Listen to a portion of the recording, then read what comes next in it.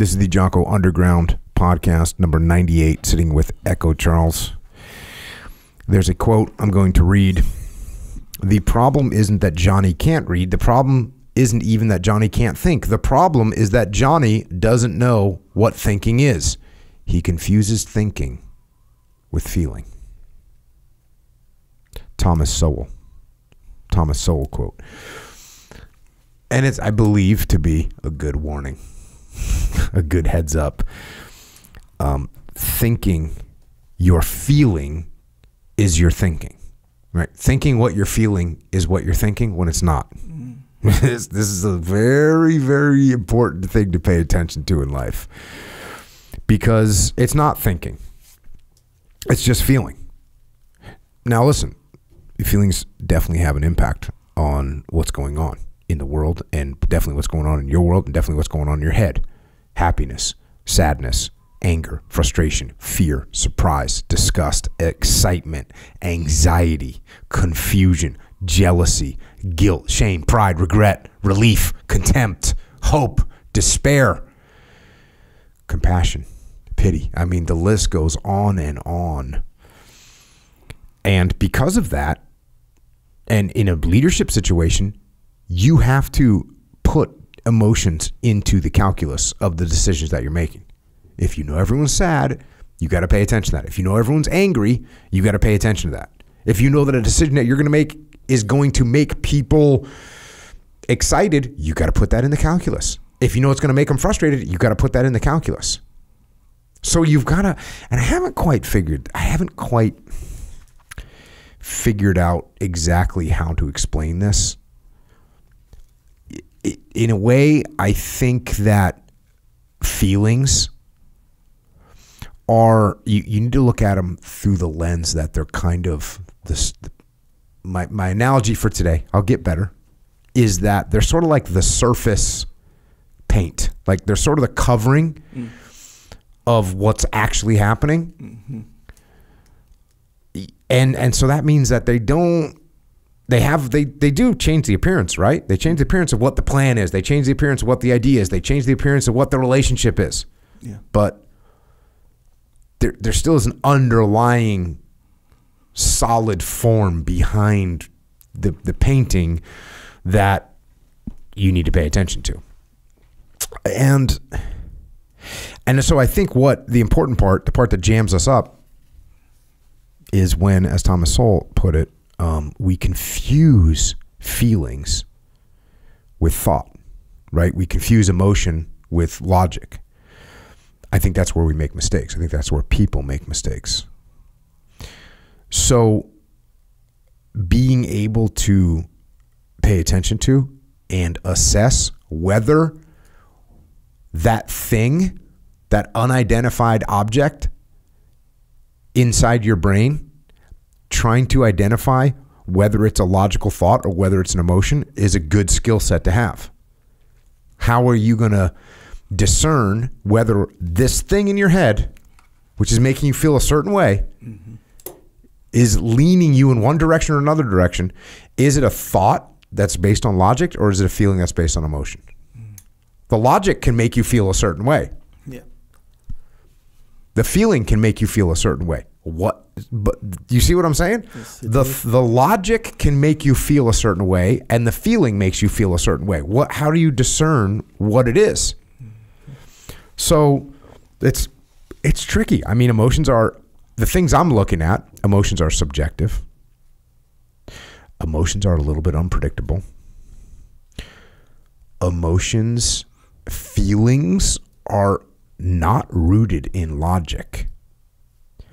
And I think if you pull the string on a lot of emotions, especially negative emotions, they're rooted in ego. Actually, I think positive emotions are too. Like when you're happy, what's making you happy? It's because I got this or I got that. When you're excited, it's because I get to do this or I get to do that. But when you're jealous, it's because my ego. Let me rephrase those, right? When I'm happy, it's because my ego just got, to be on the podium. When I'm excited, it's because my ego gets to prove to Echo that I was, I tapped out Echo. That's right. That's my ego. Feels good. Got to prove. So the happy feelings, the good feelings can be ego related, often are. The negative feelings almost always ego or often ego rooted. And here's what I started to pay attention to. The language that you utilize and the language that people utilize when they're expressing their feelings, I think is one of the easier things to identify for yourself. So if you are trying to explain something and the way you're explaining it is kind of, people aren't getting it, it's kind of incoherent, they can't make sense of it, it's confusing, there's a decent chance that that might be an emotional thing that you're trying to explain, because it's a lot harder to explain emotions. There's nothing to tie it to. Emotions are floating around. They're up there. They're right. Yep. You can't just tie a point to it. Right. You can't say, well, it's because of this thing over here, because that thing, when you try to tie to it, it's floating around, and you can't really get that rope around it. It doesn't really hang on. You've heard me talk about the explanation effort meter? Yeah. This is a classic, right? Yeah. If it's really hard for me to explain to you why I want to use this plan or why I want to go in this direction, and I'm telling you, but you're just looking at me and shaking your head like, I don't get it. Mm-hmm. There's a good chance that the thing that I want to do is not logical but emotional. Yeah. So if you find yourself using language or having a hard time explaining, or your language becomes emotional, right? Because that definitely happens. I mean, it's so clear. So clear. If I'm getting emotional when I'm describing something and they just don't understand and I'm getting frustrated, those are all things that this may be emotional for me. Isn't it weird how some things are just triggering emotions for people? Mm-hmm. We're seeing it all the time with politics right now. Yeah. People are completely irrational. They're going 100% off of feelings. You can't even barely have a logical conversation these days with another human being.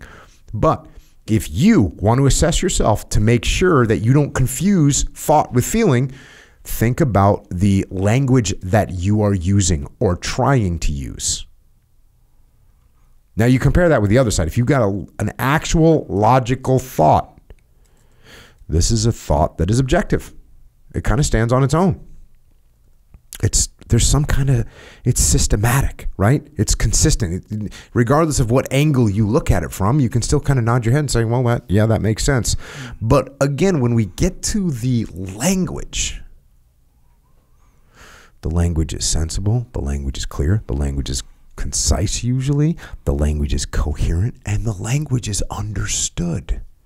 So when I'm trying to explain something that's logical to echo, you nod your head and think, well, yeah, I guess that does make sense. If I'm trying to explain something to you using emotional language and you don't get it and you continue to not get it, the thing I should watch out for is the fact that I'm very likely confusing my thought with my feelings. And that's going to be a problem. Now, here's a little bit of what could help this, because obviously this is a case for detachment, right?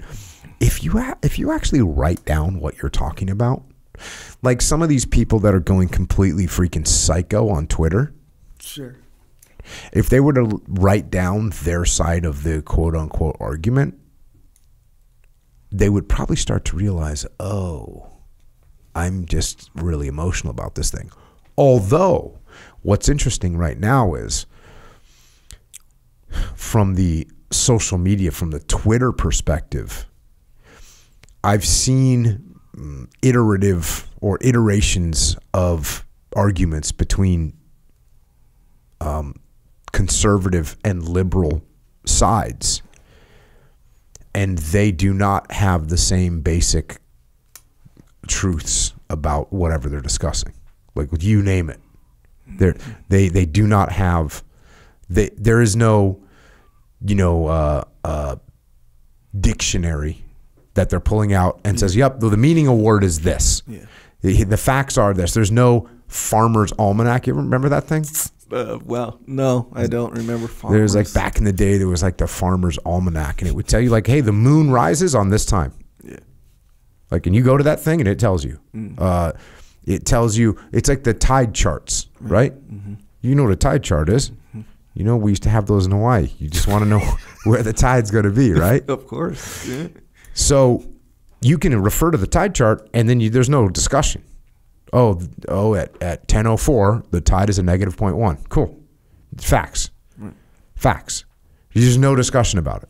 Yeah. The tide chart tells you what time the sun goes up. Tide tells you what time the sun goes down. That's what it is. Mm. So I can say, hey, we should go surfing at this time. And you say, why? And I said, because the tide is good. You say, prove it. I pulled the tide chart. I show it to you. You go, oh, yeah, okay, cool. Yeah. Let's go at that time. Yeah. The problem is they're looking at two different tide charts. Yeah. And they're believing the tide chart that they're looking at. Mm-hmm. So if you want to try and detach some of the things that you're thinking about and try and identify if you're having an emotional or a feeling versus a thought, a logical thought, it's a good idea to try and write them down. My warning is you might say, well, let's talk about facts then. And then you can pull out facts that are cherry picked based on whatever, and they might be just complete lies. So that being said, it's a good, if you pull the string on where your quote facts came from, that might help you as well. Mm-hmm. But it's very bizarre.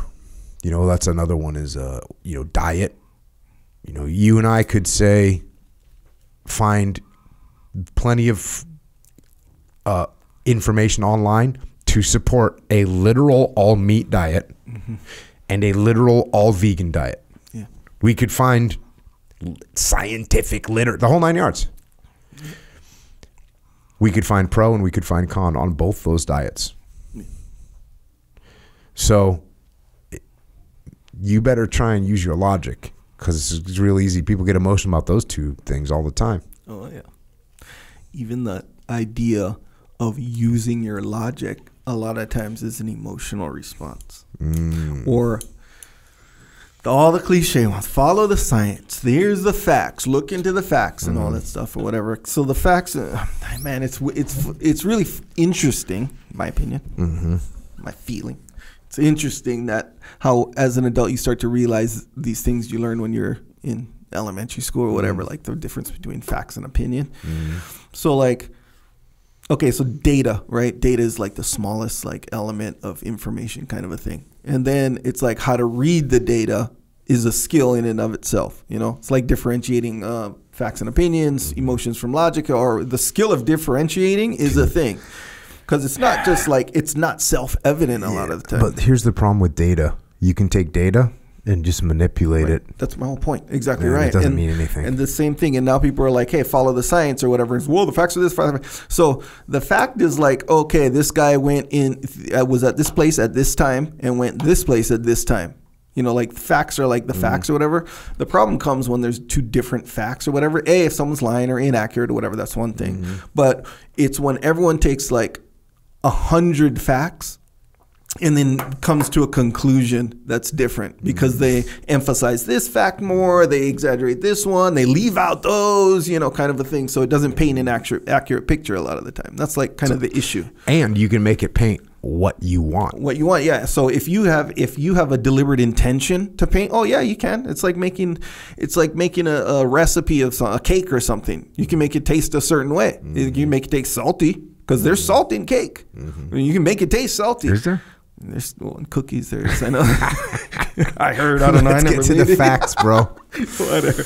But either way, I'm just saying that's the way it sorts itself out. So the facts are the facts. People sometimes, and even full-grown adults on TV, positions of power, they'll say like, hey, they'll use facts or leave out facts or exaggerate facts or whatever to come to a conclusion, and they'll say that the conclusion is the fact. That's what they'll do. They'll jam it up. So if you don't know the difference between, oh no, that's just a conclusion. It's not a fact. That's a conclusion, not the conclusion. Yeah, exactly just right. A conclusion. Oh yeah, and then to know whether or not the conclusion is accurate, you got to do a weird, crazy investigation. So it's like, it's easy to pull that off a lot of the time, especially like on a TV scenario or something like that, where it'd be like, hey, here's a conclusion, Yeah. But either way, the feelings and thoughts is like the thoughts or the feelings is the real personal. It's personal. It's attached as opposed to detached, right? So it's like the personal, for lack of a better term, self-serving. I don't mean it in a bad way. I mean self-serve. It's personal.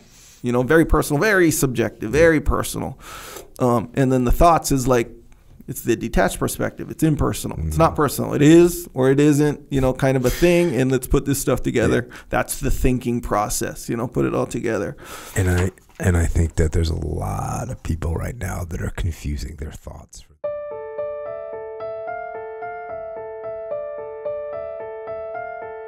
That is a little excerpt of what we are doing on the Jocko Underground podcast. So if you want to continue to listen, go to jockounderground.com and subscribe. And we're doing this to mitigate our reliance on external platforms so we are not subject to their control. And we're doing it so we can give you more control, more interaction, more direct connections, better communications with us, strengthen this legion of troopers that are in the game with us. So thank you. It's jockounderground.com. It costs $8.18 a month. And if you can't afford to support us, we can still support you. Just email assistance@jockounderground.com and we'll get you taken care of. Until then, we will see you mobilized underground.